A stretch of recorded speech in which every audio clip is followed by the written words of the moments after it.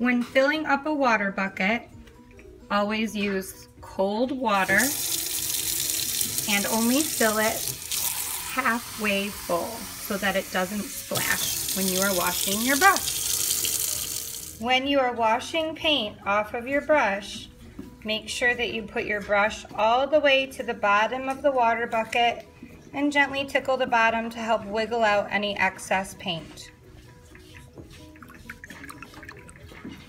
Before painting with a freshly washed brush, it's important to get excess water off of the brush before dunking it into the liquid tempera. Otherwise, it will water it down. You can do that with a paper towel or by using your placemat and getting the extra water off that way. When you are painting with your brush, the metal part of your paintbrush should never have paint on it, just the bristles. And when you are painting, you should always drag your brush along and never scrub it down. It gives you a bad line and it ruins the paintbrush bristles. If you forget to dry your brush before you dunk it in the paint, you will end up with a very watery mess when you go to try to paint. With a dry brush, if you wash it and then dry it on your placemat or with a paper towel, you can control the paint a lot better and produce a much thinner, cleaner line, like so. Whenever you are painting along the edge of a paper, it's always important that you have a placemat in case you accidentally go off onto the table. It will reduce the amount of cleanup you have to do because instead of painting on the tabletop, you'll be painting onto the placemat. When you are finished painting during cleanup, all of your painting materials, including mixing palettes and brushes, go into the bucket in the sink. When washing dirty paintbrushes, it's important that all of the tops are at the same length. And I usually wash between 5 and 10 at a time. The best way to wash is to get 2 pumps of soap on the palm of your hand.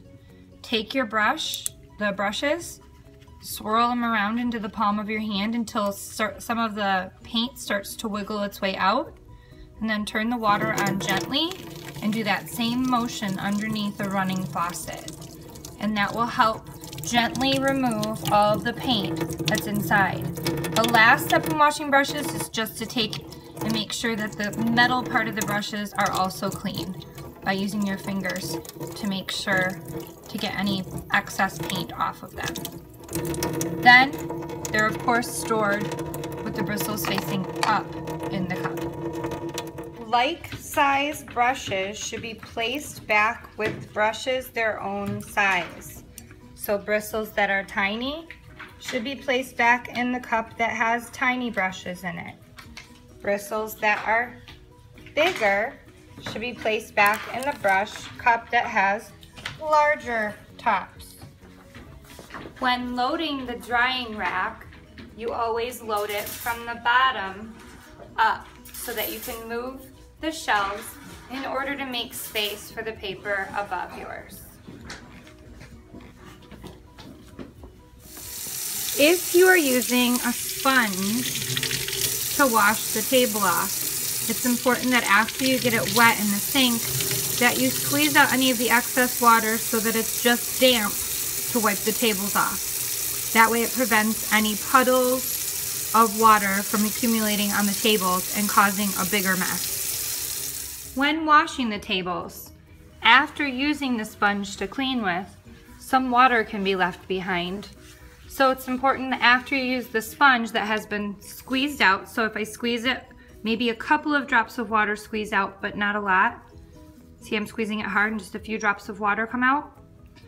Then after I've wiped off the messy spots, then it's good to go back over your table with a dry paper towel to clean up any excess mess and dry off the surface for the next class to come in. Paper towels should not be left on the table.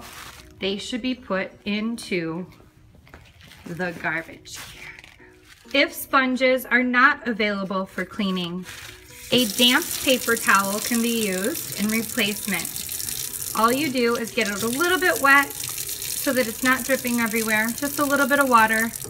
And then you can use this to wipe the table off just as you would a sponge. Not leaving a lot of water, as long as you just get it damp instead of soaking wet. And then that should be dried off with a dry paper towel after. If you would like to continue painting during art class, these expectations need to be followed. Everyone should be responsible for doing their part. If they finish early, they can help a friend or another table finish their cleanup. Thank you for listening, and I hope we can continue to paint together this year.